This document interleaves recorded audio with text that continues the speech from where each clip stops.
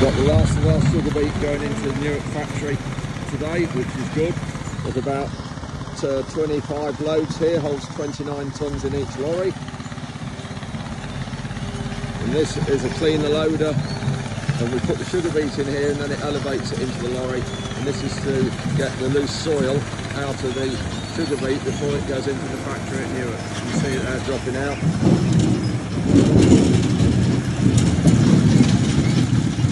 Because if we get a lot of soil in the factory, you can see there it's dropping out, which is good. A lot of soil in the loads in the factory, we get penalised for it. If you want a better update, then look at how we lift sugar beet and generally everything around the farm. Look at Wardy's Waffle every Sunday morning 8 o'clock and midweek ones as well here on YouTube.